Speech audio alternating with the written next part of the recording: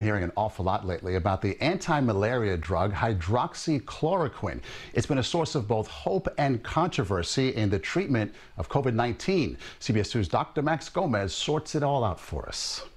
Because hydroxychloroquine is an FDA-approved drug, any doctor can legally prescribe it off-label for any condition or disease he or she thinks that it might help.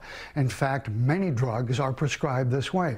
The key questions are whether hydroxychloroquine are effective against this coronavirus and whether it is safe. Safety seems pretty good for short-term use, although it can cause cardiac arrhythmias, so the patient has to be carefully monitored. As for benefit, well, that's where it gets contentious. Anecdotal evidence and small studies out of France and China suggests that it might be beneficial against COVID-19, but other studies say just the opposite.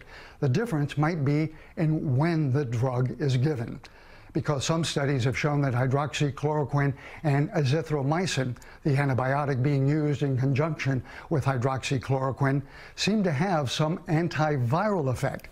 That's why doctors who've used it contend that it's helpful primarily, maybe only, when it's given right at the onset of symptoms.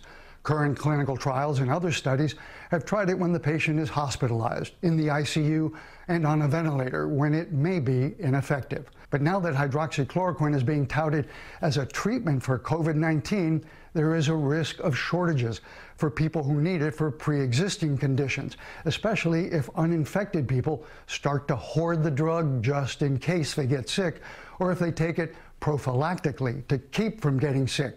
There is no evidence that hydroxychloroquine works that way at all. That's led to severe restrictions in getting the drug. New York and New Jersey allow a hydroxychloroquine prescription only after a positive corona test, which can take days to come back. And in New York, only if the patient is in a clinical trial.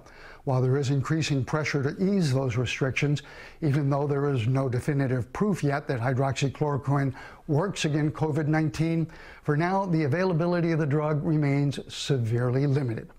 Dr. Max Gomez, CBS 2 News.